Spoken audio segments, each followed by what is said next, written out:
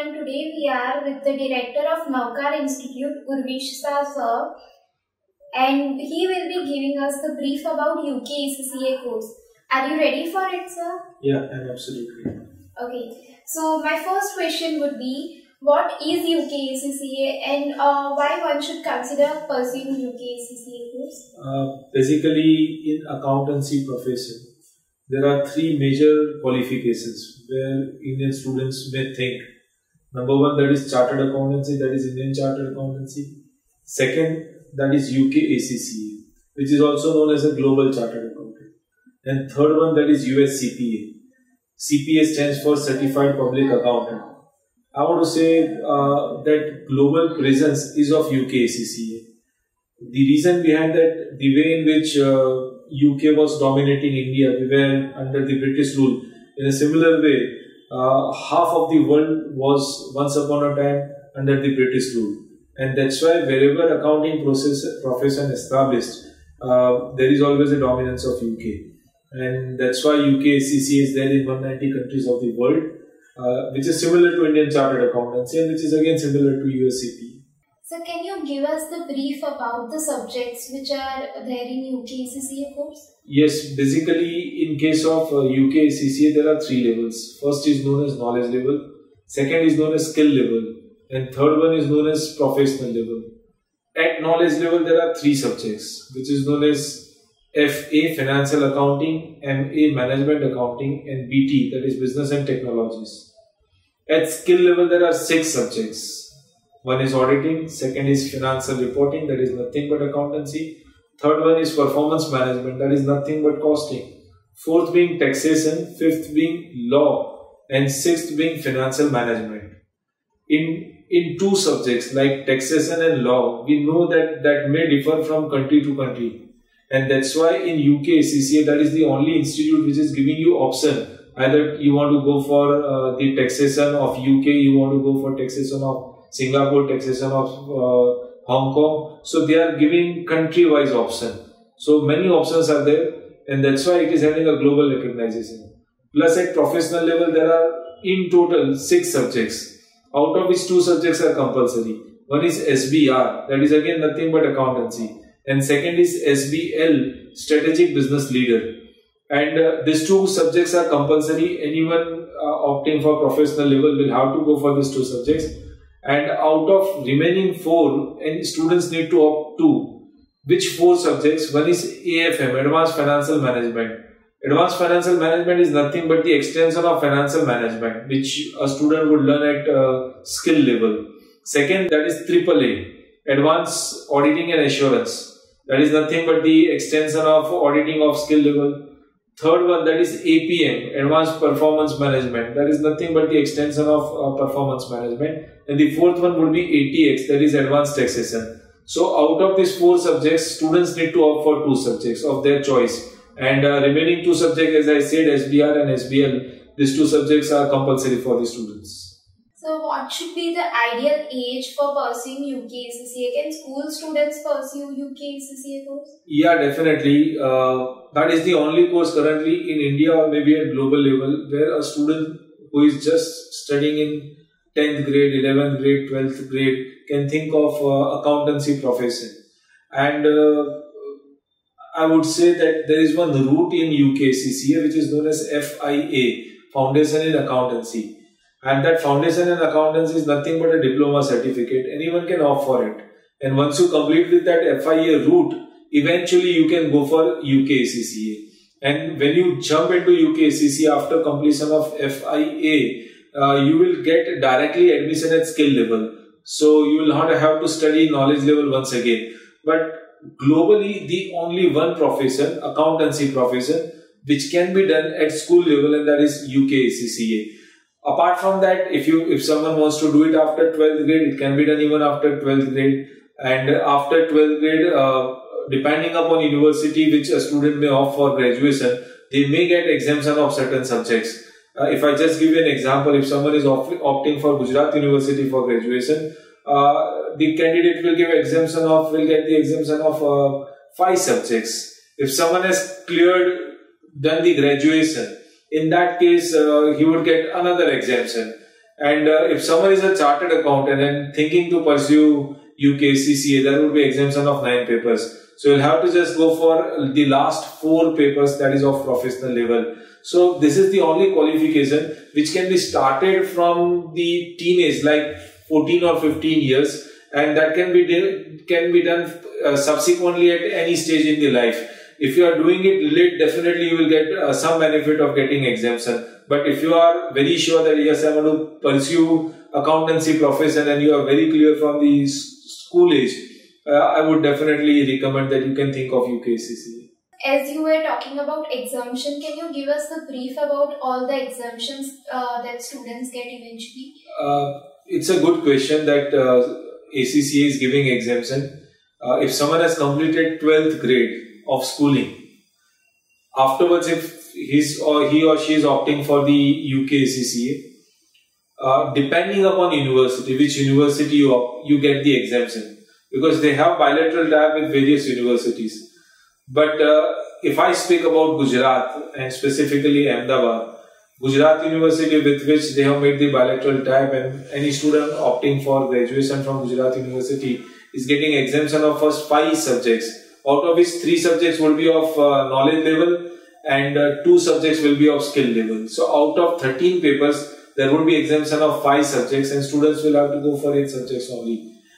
In fact, they have made the curriculum of Gujarat University graduation that if someone is getting exemption, still they will get the knowledge of these subjects from the graduation curriculum. So there won't be any duplication of studies. That is the logic behind. But if someone has cleared CA Intermediate or CS Executive, so the student will get the exemption of 6 subjects.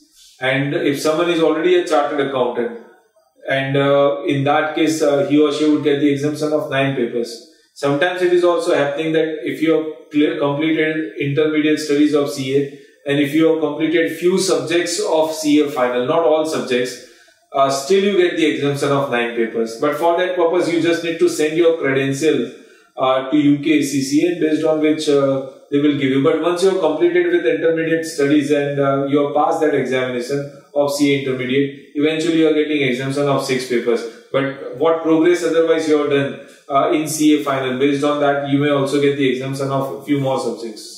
So what is the time duration one should consider while pursuing UK CCA course? I would say that around 3 years, that's a good time within which you can complete. Like there are 13 papers, and if someone is giving exam every quarter, so eventually around 3 years someone may complete this course or curriculum and they can get the degree or certificate of ACCA affiliate. Afterwards, the way in which in India there is a requirement of internship, there is no requirement of internship in UK CCA. Rather, I would say that they have a better option. They are saying that once you complete with your studies and then after you go for your job. In job, eventually you are getting responsibilities, you are getting a very good salary, and they are saying that you need to work for 3 years in a job and afterwards you will get ACCA membership. So till that time period of 3 years of experience, your tag will be ACCA affiliate, and eventually once you complete with this 3 years of experience, you will get a membership of ACCA. So I believe this is a better option in comparison with the rest of the option. Otherwise, what is happening, sometimes we have seen that in CA, students are completing articleship, but somehow they are not able to manage to complete their CA final studies. So here they say that first of all you concentrate on your studies and then after you go for a job, because in case of internship you get only a stipend, whereas in case of job you get a salary. So that's how I consider this as a better option.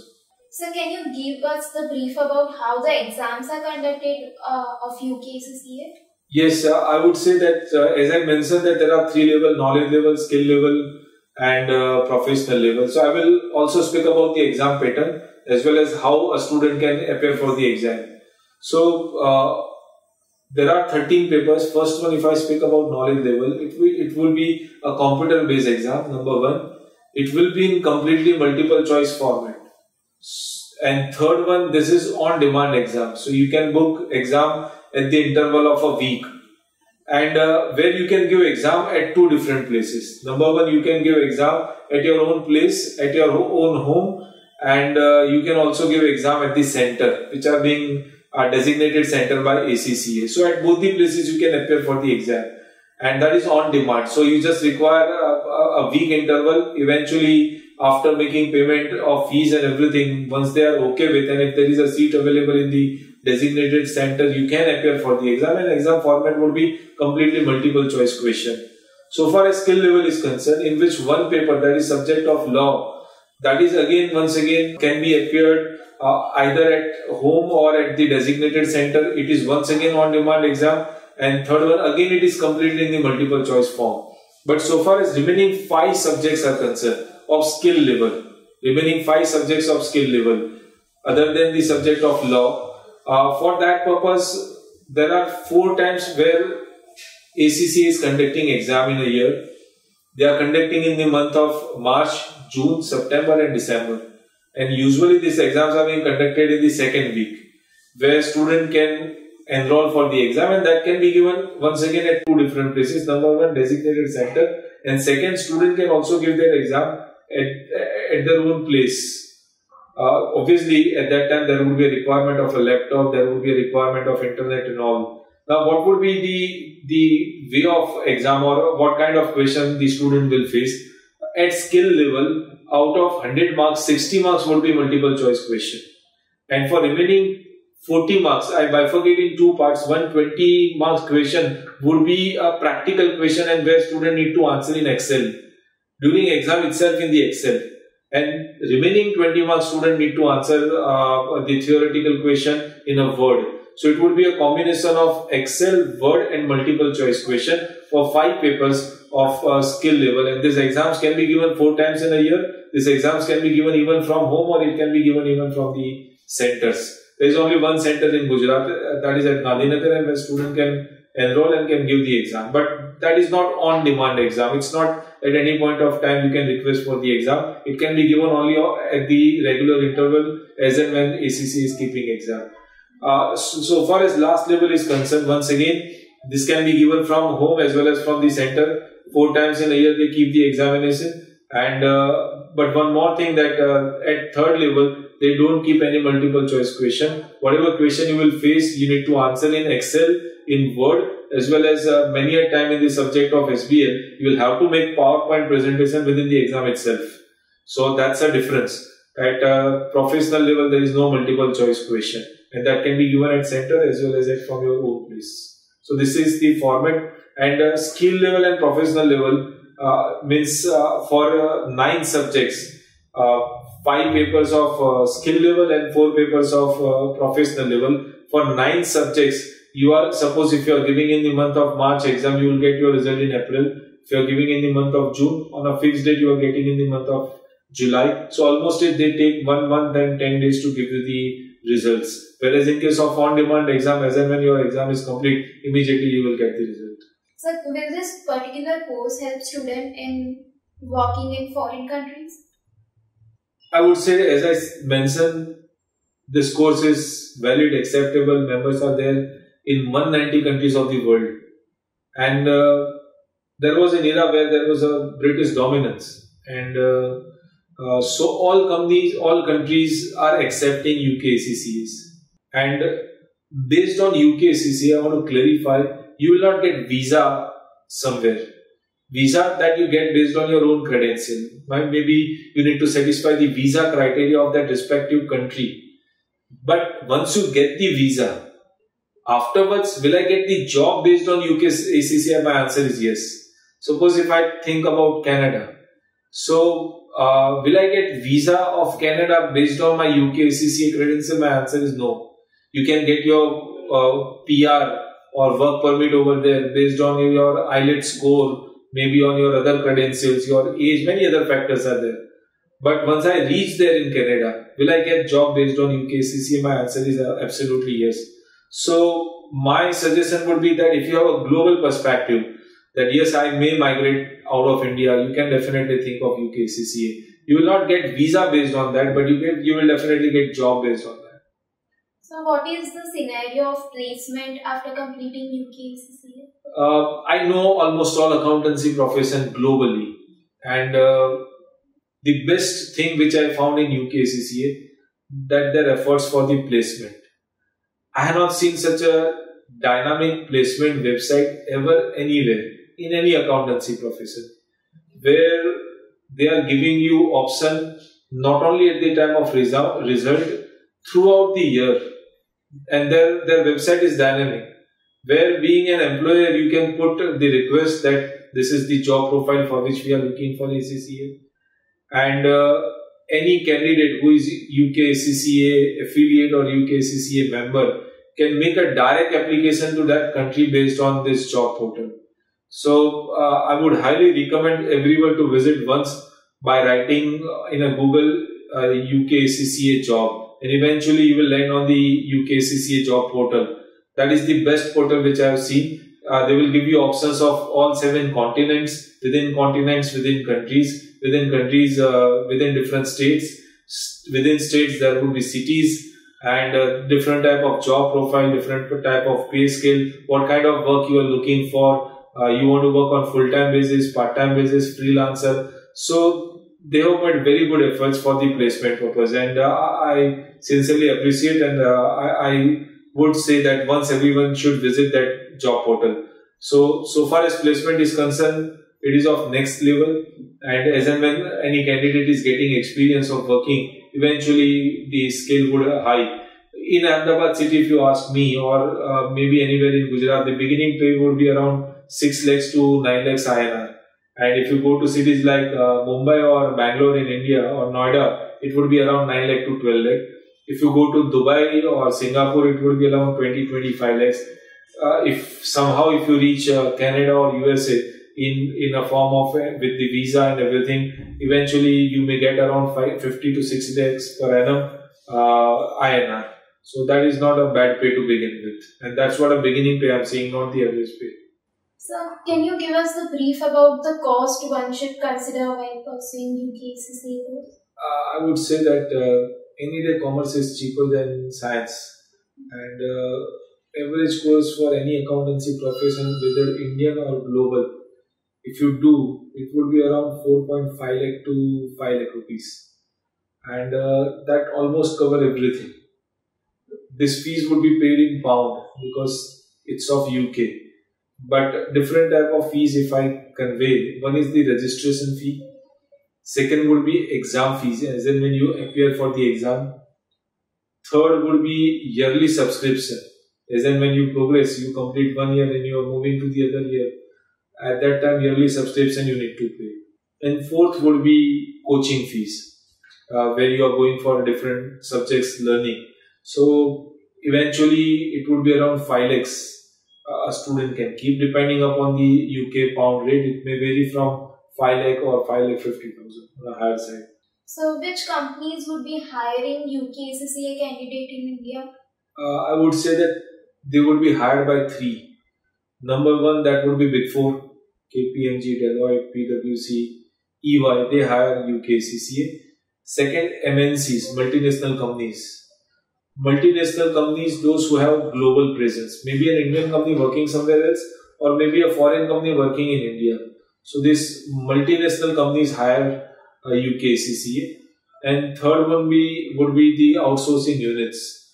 Nowadays there is a trend of outsourcing, and where they get the work from UK, they get the work from the other parts of the world, which is being worked here. The accountancy work or taxation work is done in India. So this outsourcing unit in a very large number, they hire a UKCCA. And everywhere, as I said, that around pay package would start in Ahmedabad or maybe in Gujarat somewhere, would start from 6 lakh to 9 lakh. So you might be hired by MNCs, Big 4, outsourcing unit. At the same time, sometimes chartered accountancy firm, they also hire UKCCAs. So these are the 4 different options available. So what is the difficulty level for pursuing UKCCA and result ratio? I can say any accountancy profession where this professional courses, they are always difficult, and I appreciate that. Easy otherwise doesn't have any value. Simple graduation is easy, but it doesn't have any value. So any of this accountancy profession is difficult, but The good part of this accountancy, specifically UK CCA, every quarter you are appearing for one paper. So number one, your focus would be on that particular paper. So you won't have to bother about other subjects. And number two, suppose at skill level, there are 6 papers. If you appeared for all 6, if you passed 5 papers, couldn't complete one paper, you failed in one paper, then you will just have to repeat that one paper only. That is a better thing. Subjects are difficult, but they are giving you this 2 comfort. Number one, you focus on one subject at one point of time. And second, once you pass that subject, you don't need to reappear for that subject because you failed in some other subject. So in that way, the results are high. And I would say that at skill and professional level, the average is 50%. So out of 2 candidates, one is clearing that examination, and that's a global scenario. If you see in the Indian context, Indians are comparatively smarter and they are working very hard. So this ratio would be little high. But at the global level, around it is 50%. If someone is not able to complete his professional level, will he be eligible for a job? Yeah, definitely. But my first advice that keeping all work aside, the candidate should focus on completing all 13 papers. But somehow not able to complete, definitely he or she would get a job. But as I mentioned, out of 3 different places where someone can get a job, one is MNC, second is Big 4, and third one is outsourcing, where the scope would be limited for him. More or less, outsourcing unit would hire such a candidate who has just completed skill level and not the professional level. So my first advice complete professional level, so that increase your possibility of getting jobs at different places. But somehow, due to any reason, if not able to complete, still they will get a job of around 4 to 5 lakhs in the outsourcing unit.